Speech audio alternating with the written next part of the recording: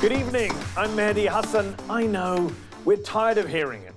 We're tired of dealing with it. Donald Trump is trying to steal the election. Donald Trump refuses to accept the results. The lawyer leading his legal assault, Rudy Giuliani, is a joke.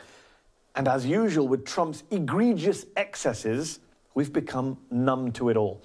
Which works, of course, in Trump's favor as he carries on doing outrageous things and we just dismiss them or look away. But we can't look away. This is an unprecedented and ongoing assault on American democracy. We are way past court challenges, audits, recounts. It's now just the President of the United States calling up other members of the Republican Party and telling them to overturn the results. What would we call this if we saw it in another country? Trump rang the Speaker of the Pennsylvania House of Representatives in recent days, not once, but twice, in a bid to get him to overturn Joe Biden's win in the Keystone State. He previously pressured Republican lawmakers in Michigan and the Republican governor of Georgia to do the same. All of these lawmakers have resisted the president's requests to undo his loss, to simply throw out millions of votes because he wants them to. But what if they hadn't resisted? And Trump, remember, is still trying, right before our very eyes. Now let's see whether or not somebody has the courage, whether it's a legislator or legislatures, or whether it's a justice of the Supreme Court or a number of justices of the Supreme Court. Let's see if they have the courage to do what everybody in this country knows is right. And if somebody has the courage, I know who the next administration will be. We lack the language to describe what Donald Trump is doing right now. Is coup the right word? In The Atlantic, the writer Zeynep Tufekci points out that in Turkey there are different words for different types of coups because Turkey has enough experience with government overthrows that the language demands it. There are self-coups or auto-coups. There are memorandum coups and e-coups, and there are postmodern or soft coups. Turkey actually has a name for what some might say Trump is trying to do right now: stay in power after losing an election. A self-coup. But despite the self in that term, Donald Trump definitely isn't doing this alone. When surveyed by the Washington Post, only 27 out of 249 Republicans in Congress, barely more than 10% of them, would acknowledge that Biden won. Pathetic. And now this guy, Congressman Alex Mooney, wants to condemn those 27 for it in a resolution. There isn't a budget. There isn't a COVID relief bill. Americans are unemployed. They're hungry. They're becoming infected with COVID and dying in record numbers. But sure, Mr. Moody, tie up the time of the chamber with this excrement. Tell me more about reaching across the aisle to work with Republicans like that, Scranton Joe. At the other end of the GOP spectrum today, Senator Pat Toomey told the Philadelphia Inquiry that it's completely unacceptable for the president to pressure Pennsylvania lawmakers to overturn that state's election result, becoming one of the few Republicans willing to speak out against Trump. Even the 6 conservatives on the Supreme Court declined today to hear Trump's attempt to throw out mail-in voting in Pennsylvania. Still, the future is bleak for the GOP, even after or if Trump exits the scene. Remember the 2016 runner-up in the Republican primaries, Senator Ted Profiles in Courage Cruz? You remember him. He's the guy whose father and wife Trump attacked during the 2016 campaign. And yet he's all in on election fraud conspiracy theories. He's even offered to argue in front of the Supreme Court to have Pennsylvania's 7 million votes wiped out. Shameful and disqualifying. Ted Cruz, you should never be taken seriously as a candidate for elected office again, let alone high office. Anything that requires you to put your hand on a Bible and say you'll protect and defend the Constitution, that's out. Check with your wife about a job at Goldman Sachs. Maybe they'll be hiring them. This comes as the Texas Attorney General is suing 4 battleground states in the United States Supreme Court to try to get their votes overturned, alleging Georgia, Michigan, Pennsylvania, and Wisconsin used the pandemic to make unlawful last-minute election changes. Officials in those states are calling it a baseless stunt. And I'd also call this a baseless stunt. But this is the kind of thing that spurs people to do the kind of crazy things that get people hurt. The Arizona Republican Party is now calling on members to fight and die in service to Trump's election nonsense. No joke. That's what they tweeted. And this is part of how they're doing it. This is what we do, who we are. Live for nothing, or die for something. The Arizona GOP tweeted that. Now, I like a John J. Rambo reference more than your average American. Truly, I do. But imagine if a Muslim, or imagine if a member of Black Lives Matter had asked this, had asked if members of their organization were willing to fight and die to overthrow the United States government. You think violence would be laughed at then, or encouraged?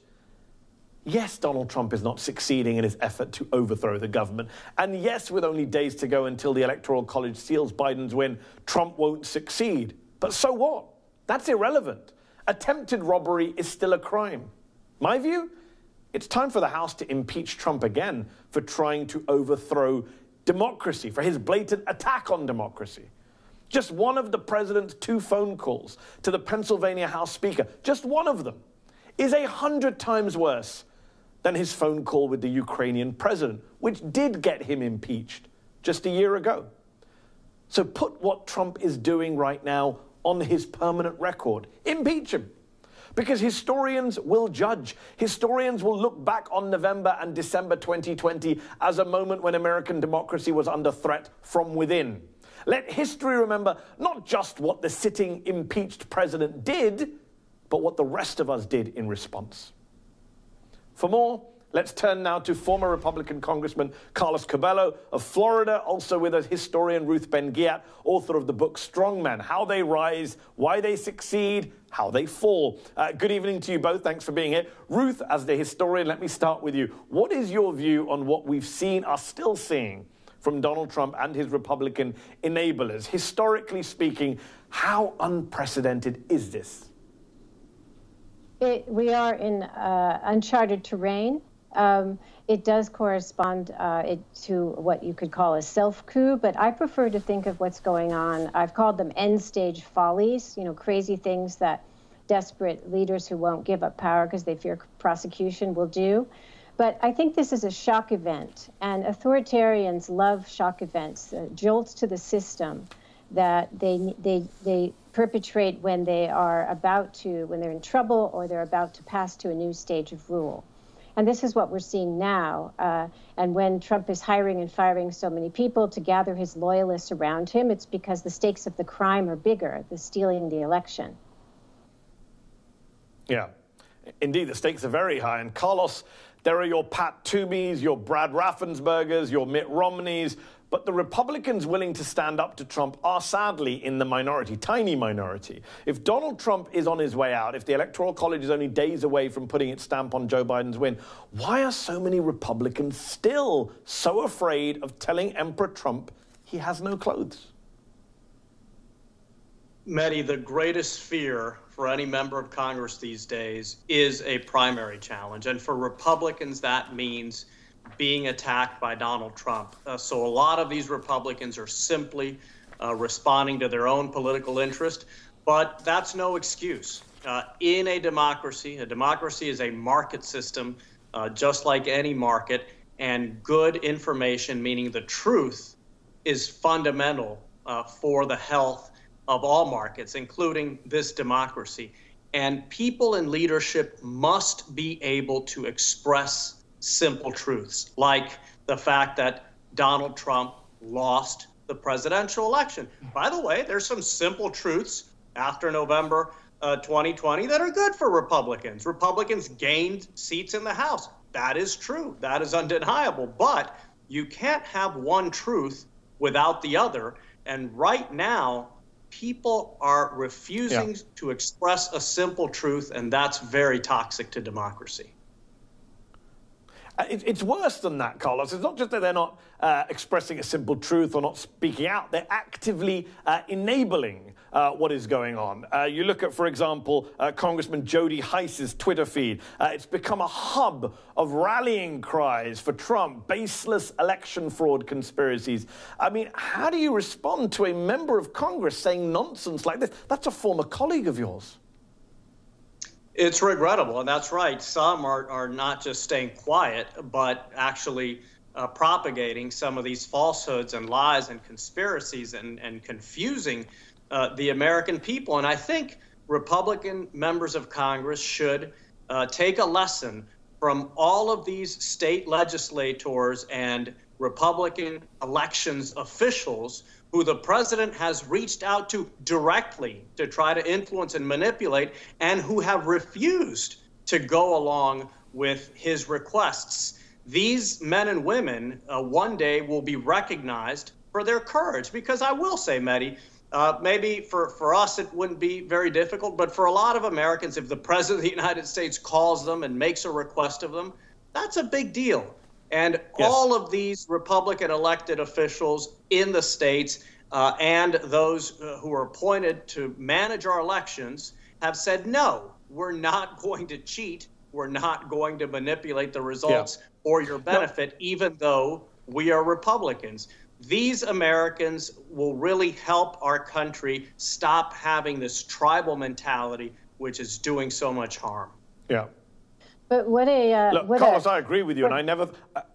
Ruth, one moment. I'm just gonna make one point to Carlos, which is, I never thought I would praise Brian Kemp, the governor of Georgia, who has his own awful record as a Secretary of State in that state. But you're right. Without him, we might be in a different terrain. The problem is, Carlos, he's in a minority, a tiny minority, and that's where, Ruth, I wanted to bring you back in and say you're an expert on autocracy, on authoritarianism. Can you still describe the Republican Party today, the Trump-led Republican Party, as Democrats, small d Democrats?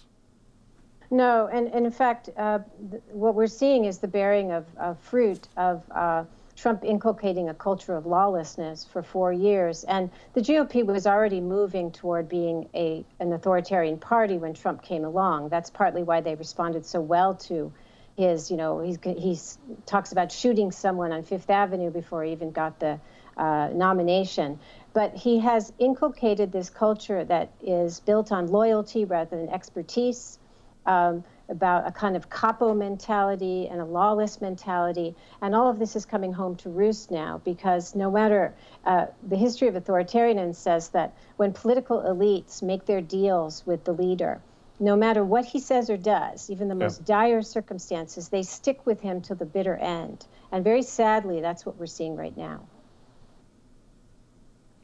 Indeed, that is what we're seeing right now. And Carlos, I mentioned a moment ago that this should be a permanent stain on Trump's record. I think they should impeach him again. There's nothing stopping them. But isn't it also now a permanent stain on your party? History will remember the GOP as having gone almost fully anti-democratic and authoritarian in the year 2020.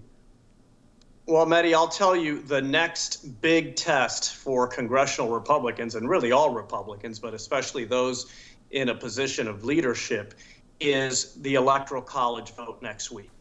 Technically, and according to our Constitution, the Electoral College elects the President of the United States, and maybe, hopefully, some Republicans have been waiting for that vote to state the simple truth, what we all know already and have known for a few weeks, that Joe Biden won the election.